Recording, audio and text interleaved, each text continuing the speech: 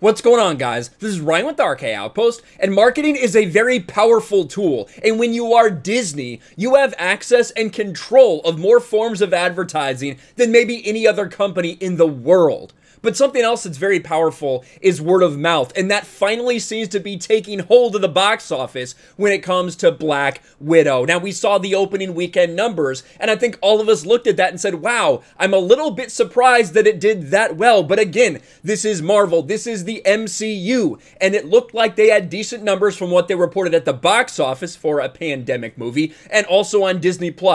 But now, that is absolutely taking a dive bomb as people understand what this movie is about. Now you don't just have the Marvel stands out there, the people that bought their tickets months ago. Now you're relying on word of mouth, and it is not very good for this movie because it's not a good movie. I have been trying to tell people this over and over again. Is it the worst movie in the world? No. Is it the worst Marvel movie? No, Captain Marvel is still out there when we're talking about the MCU, but this movie is not good. This movie tries to make a statement. It's about identity politics and virtue signaling.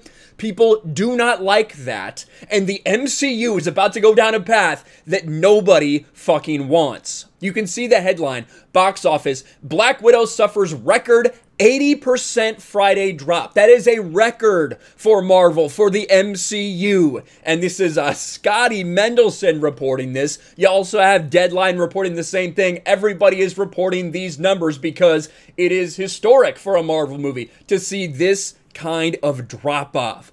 Black Widow got slammed by Space Jam: A New Legacy, which we'll talk about in a second here. Space Jam: A New Legacy, which everyone is touting as a great success. We're going to compare that with the original one in 1996 and those numbers and what they mean. Don't worry. But it got slammed by Space Jam on Friday night, taking a brutal 80% drop from its $39.5 million opening day. The Scarlett Johansson starring prequel earned $8 million yesterday, bringing its 8-day total to $113 million.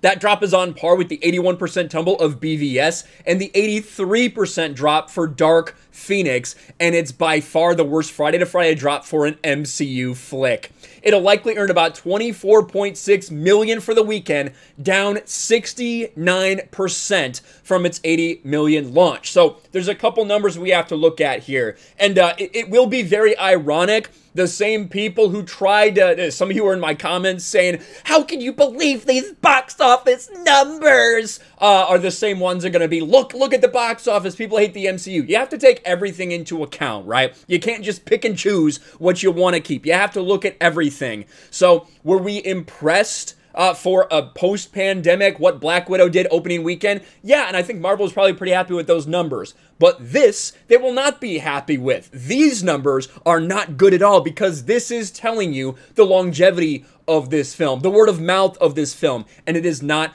good. So from Friday to Friday, we have an 80% drop-off. That is extremely bad, like they said, a record for Marvel movies. But when we look at what it's projected over the weekend, and we'll know more about these numbers tomorrow, that's nearly 70%. First weekend to second weekend. That is extremely bad. We're going to look at some other MCU movies and compare them as well. Bad news for Kevin Feige. It turns out that maybe people don't like to be force-fed this garbage in their movies, in their entertainment. Again, so that 69% drop, it's worse than the 62% drop on this same weekend in 2017 and 2018 of Spider-Man: Homecoming and Ant-Man and the Wasp. And that for now, the 69.3% drop would be ahead of only, these are the only things that would be better than Jonah Hex, Hulk, Hellboy 2, Dark Phoenix, and Steel among all big deal comic book movies. That is not a good place to be in. Now, people are going to say that, oh, well, it has to do with Disney Plus. Of course, that you have to factor that in. The fact that people can watch it on Disney Plus for $30 fucking if they want to, yes, you do have to factor that in. But you also have to look at what's happening and say, wow, that is a big deal. It is clear that people want to go back to the theaters. Black Widow earning as much as it did opening weekend. Space Jam earning as much as it did its opening weekend for a dog shit movie. right? That is an indicator that people really do want to get back to the theaters, but that second weekend is telling you how well this film is going to do. And Deadline makes a good comparison here if you're going to try to defend Black Widow, if you're going to try to defend this drop-off as being something in the pandemic. If you think it's unfair to compare Black Widow to pre-pandemic MCU origin films, well, then know that her drop is even steeper than the second Fridays of Fast and Furious 9, 72%, and A Quiet Place Part 2, 68%. By the end of the weekend, Black Widow will count as $131 million at the domestic box office. So we have a movie in Black Widow that costs $200 million to make. You have to assume about half of that, again, is going to be used for advertising. So about $300 million they've spent on this movie. Keep in mind that they had to advertise this movie at least twice, probably more like almost 3 times, because of how many times they pushed it back, how many times they had a different release date set. They ran ads, they did this, they did that. So that number's probably even more inflated than that. Then you have to factor in the cut that the movie theaters are going to get. This movie does need to make, what, $500 million, $550 million globally? Probably even more than that before they even start thinking about a profit. So it has a long, long way to go. This truly could be the first Marvel flop of all time. Now, really quick, LeBron James is an absolute piece of shit. A lot of people are praising Space Jam for this $32 million opening. Of course, the only way they can do that,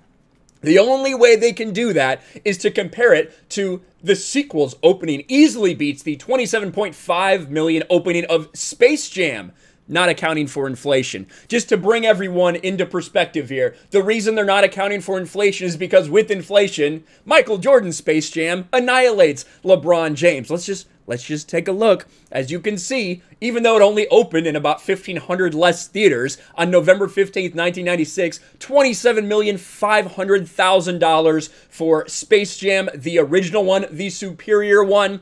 What would that be in today's money? Oh, that's right, $47.6 million. So not even close to sniffing the opening weekend domestically of what the original Space Jam made. When you actually factor in inflation, which is kind of important when you're talking about a 25-year difference between releases. But everybody wants to defend LeBron James. They're going to do their absolute best, but we will shoot it straight. We will tell you exactly what's going on.